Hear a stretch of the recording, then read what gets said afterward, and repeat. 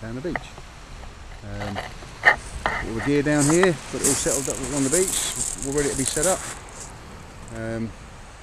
Got shelter, but to be quite honest with you, there's no wind. There's no real need for a shelter, I don't think, at this stage, but we've got it just in case we need it.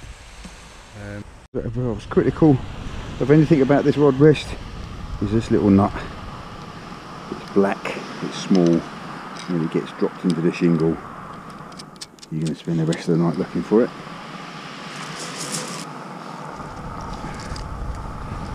Again, little fiddly bit. Rods, similar looking rods, but they actually aren't the same. The story of these rods is that for many years I was a great Ziplex man. Pendulum casting, multiply reels, with a reel at the bottom of the rod.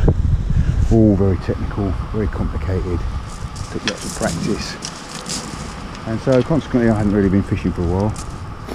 And then popped into Tony Kerridge's shop in Eastbourne, Tony's Tackle, got chatting to him, and he was raving about these new rods, new technology.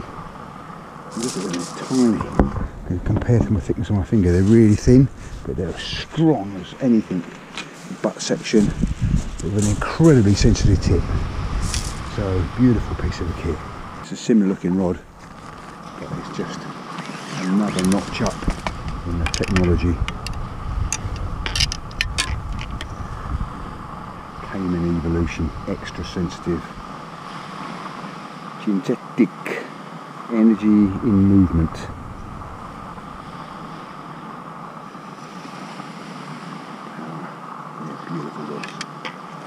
And I was casting these just off the ground, chuck with a fixed ball reel, way further, or as far at least, than I was pendulum casting, using all the top techniques that everyone was doing back in the 70s and 80s.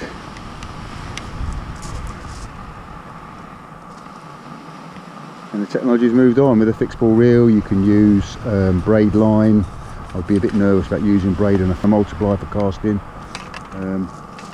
Not to say you can't do it, but I would be nervous about it.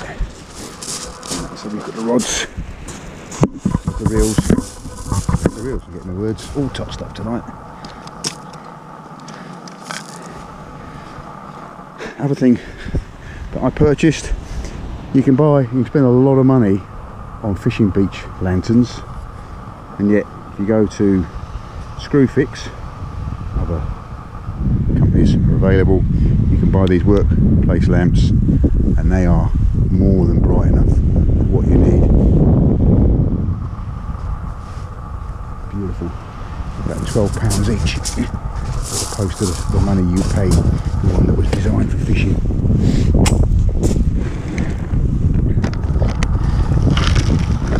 See, I've got my rigs all ready set up, ready to go. Got a selection of rigs, hoping for some decent fish tonight, so I'm not using little hooks, I'm using quite large hooks. I'd rather have one decent sized cod than a 50 little whiting, but we'll see. If I get bored, I have got some smaller rods, smaller lines on the rigs. So first reel we've got here, I really haven't got a clue what the manufacturer this is, yeah, but it's a big broad spool, deep spool, fixed ball reel, nice big knob of a handle, and very good. You can see that it's got orange shock leader on it. It's a tapered shock leader, and then underneath that is I think it's £20 8-strand power line or something along the lines of that. Now what you have got to be careful with these reels is as you release the line off, you don't let it drop off, because if it spools off the front of the spool like it's trying to there, you will spend the rest of the night untangling that. So let's get that one there. These little clips, great, because they will feed through the eyes of your rod, so you can leave a clip on here escape from me. Let's not let it. There we go. Right. So we'll put this one on this rod.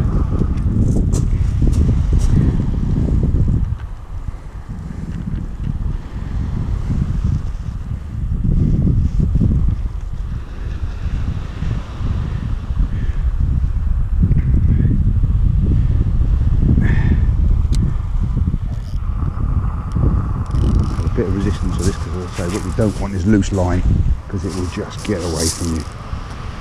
So these clips feed through the eyes.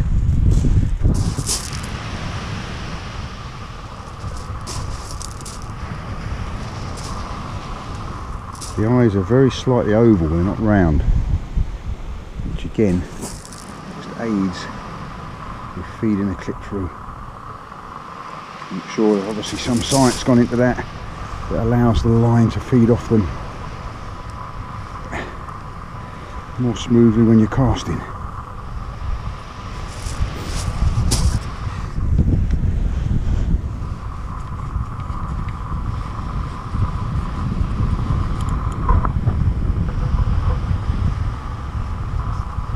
Ooh, bit of breeze picking up, might have to get a shot right after all.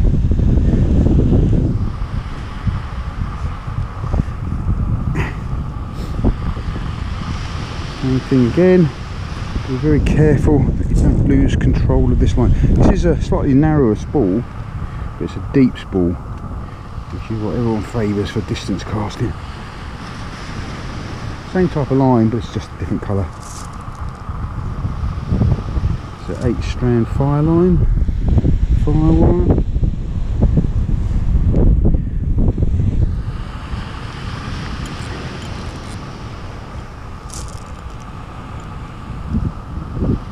Very careful not to lose control of this, because as I say, you will spend the rest of the night, and I have learnt that to my cost.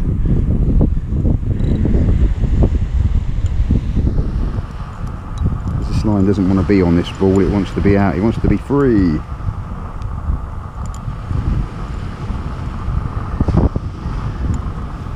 Line down behind the spool there.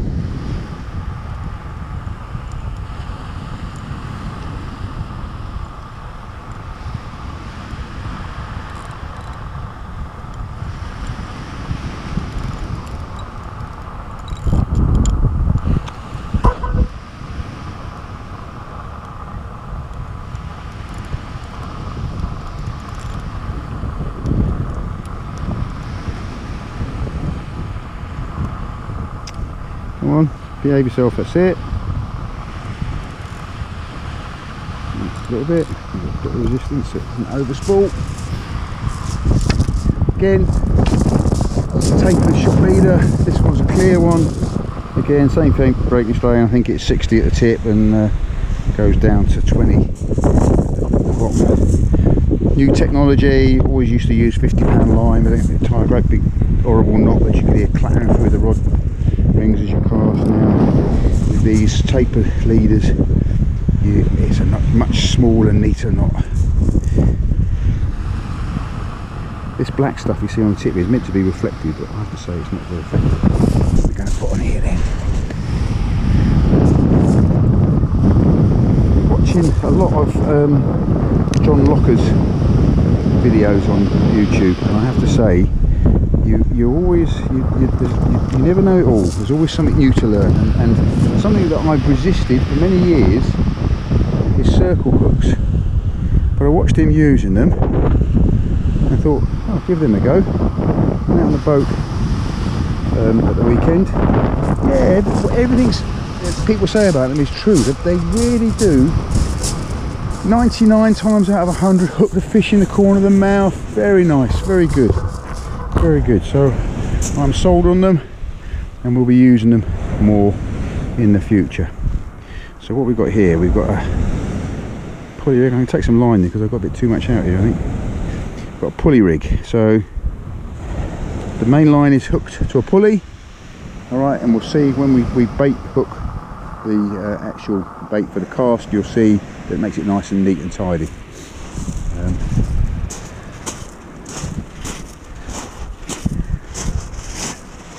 We're going to have a breakaway lead on the bottom. These are Gemini leads, hose produced.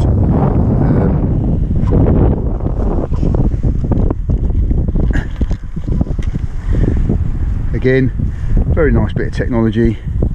You know, you buy the mould, you buy all the fixtures and fittings, you provide the lead off a church roof or something like that,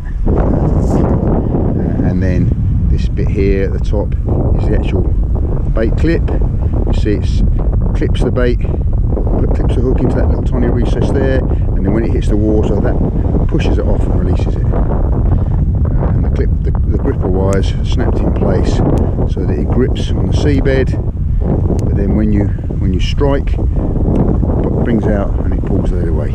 So good, another bit of kit. Again, I've been using breakaway lead since the beginning of breakaway lead time, but this is just the next bit of technology.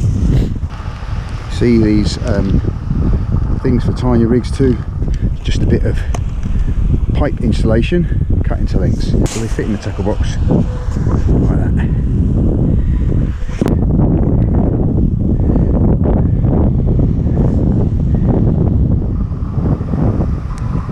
Got beads above and below the runner because you want to protect those knots. Okay, you don't want anything striking against the knot, because that is where you'll have a tackle failure when you're playing that specimen fish.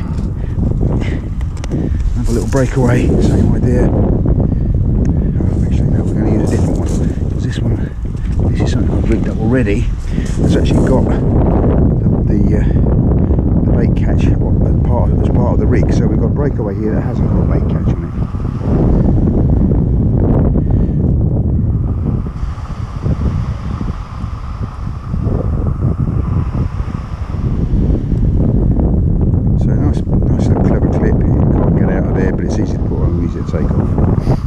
Bait out now.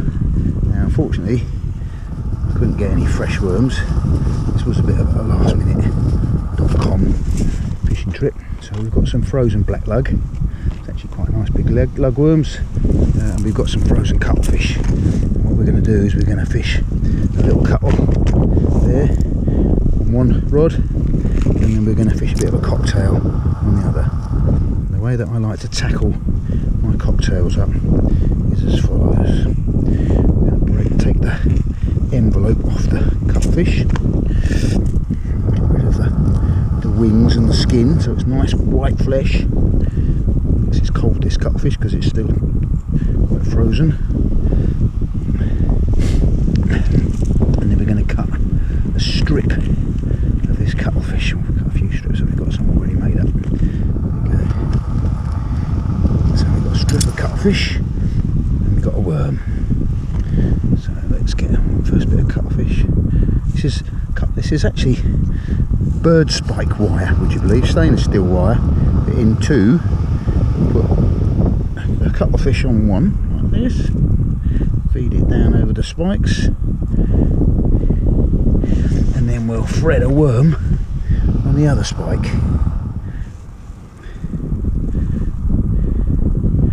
These are pretty manky frozen worms, but it doesn't matter, because what we're going to do is we're going to use the magic bait elastic, tie this up into a little package, and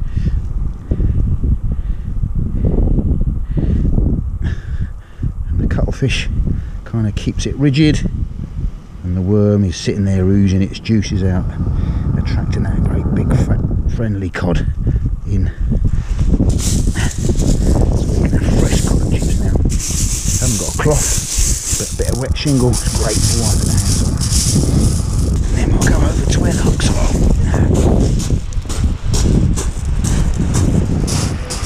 So it's smaller the hooks, this one. So pin, so we'll push that one out of the way for the time being, we don't want that one.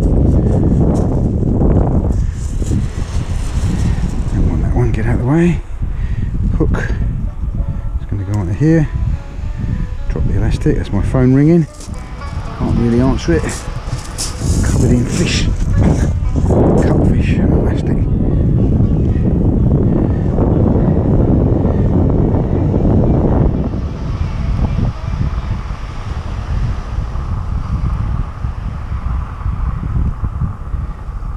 see, got the hook being tied into this, nice and proud, all the way up the line.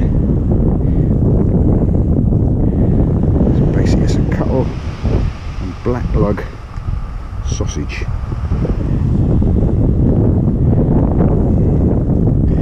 Back up again,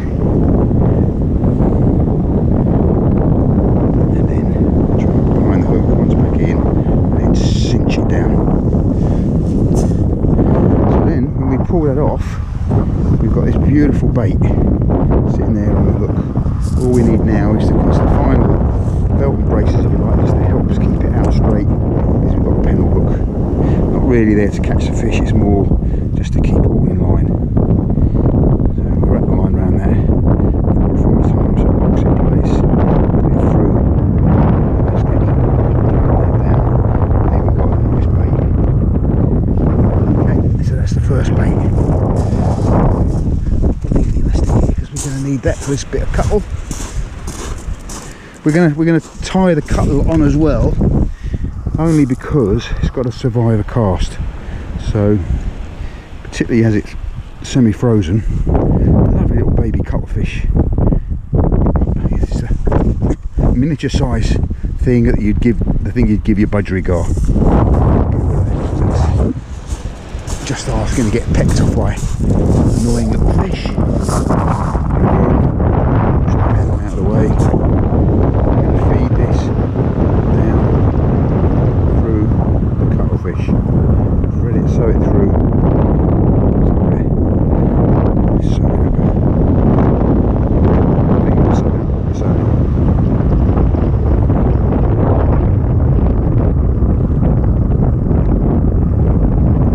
to come out the skirt and then hook the head. So we want it to go through the head so it keeps the head.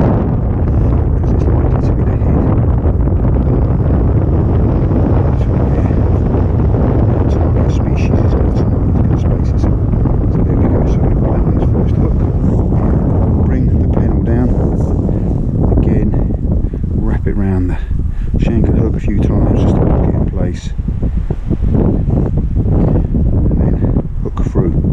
So it's nicely on there. Again, with the belt and braces, I'm just going to put some elastic around that just to keep holding it in place. So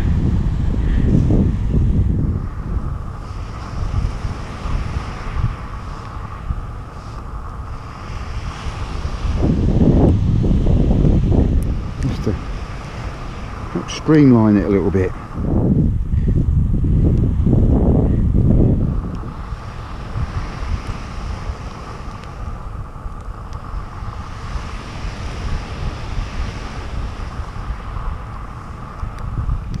And just cinch that in. So there we go, two nice baits which should survive the cast. So let's get those out. Set up a camp and a cup of tea.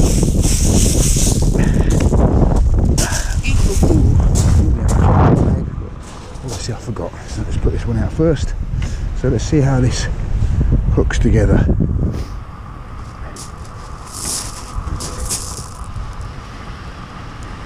So I'm going to elastic there, don't want that. Get rid of that. So we've got that hook sticking out, which is our main hook, that nice circle hook. Goes in, you guys can see this, but it's a little tiny arm there, that's it. Hooks in there, this pulls down over it and holds it in place. It's this little shield, when that strikes the water, that'll push that up and release it. Bits of elastic floating around, I don't want them to get shot.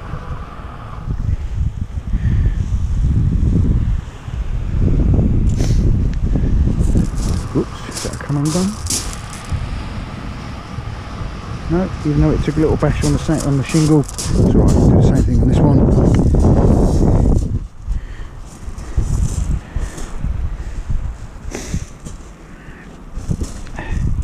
A little fish and cuttlefish sausage. Hooks in there, locks in place. Right. Breakaways are all set. And that's where it's all going, out there in the sea. A little bit going clean. Oh, last thing, we want a finger fob. A finger fob just to protect my finger when we're casting. Whoops. So this little thing here goes over the finger, plastic goes over the wrist.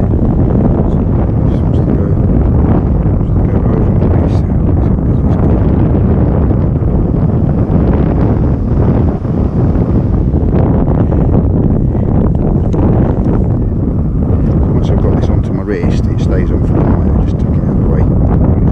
See, that just protects my finger from the line when it flies off.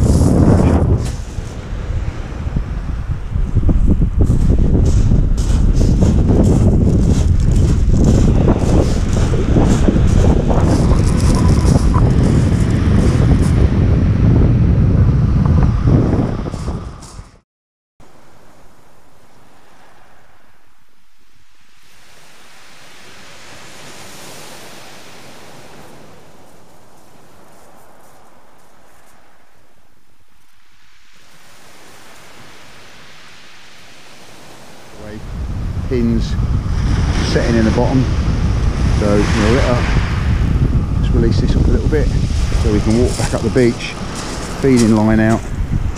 Don't want it so tight that it breaks the wires out.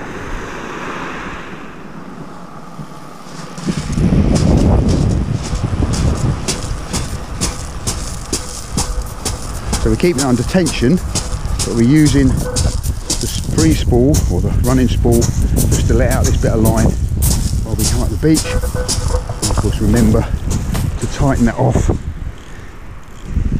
So you want to have a certain amount of resistance.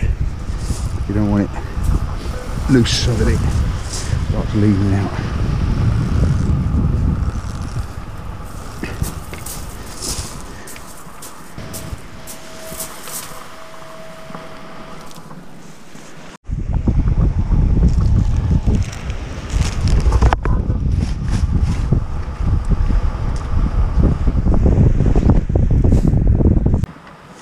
Making sure you get a good bite is, and this is a secret, so don't tell everybody this, is guaranteed if you get a cup of tea in your hand, you'll get a bite, which means you have a cold cup of tea.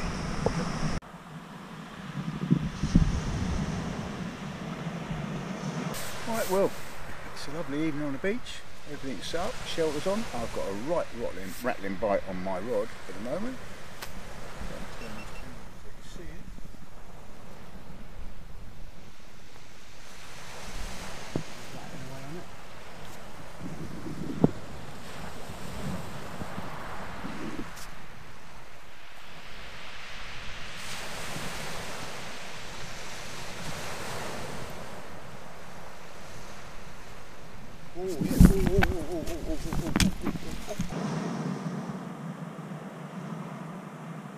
Oh yeah, oh.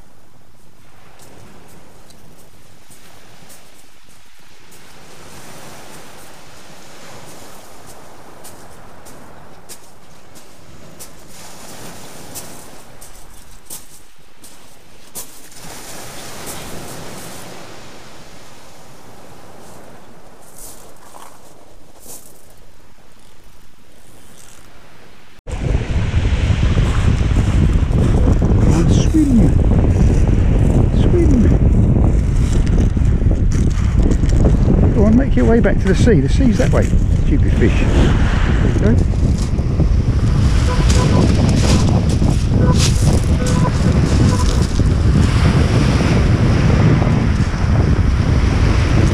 Swimming back on the beach now.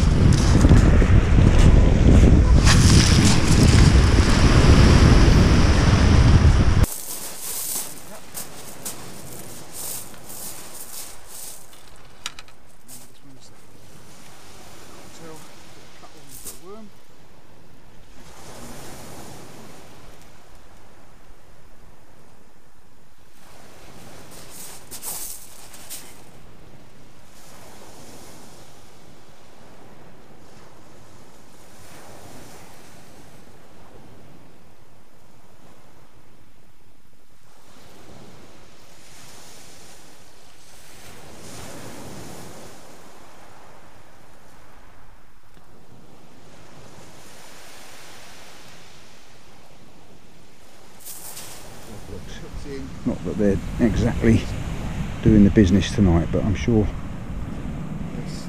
we'll find out now. Now I've got rid of the pennel part of the rig. See if the circle hook does the business. And you can see the juices coming out of that manky worm, can't you? So it's gone all the way to the top of the bait. All the way down. And then just cinch it. Okay, pull the pin out, pull the pin, and there you've got beautiful scenty bait.